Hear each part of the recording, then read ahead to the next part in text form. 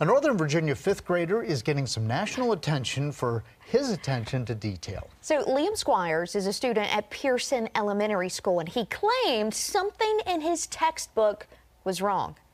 And it turns out he was right. Yeah, the fifth grader, it all happened when his class was going over a lesson about the rock cycle, and he noticed 2 stages were labeled wrong. It was just baffling. I was like, I didn't even know what to do at that point. Like, okay, well, close the book, let's move along.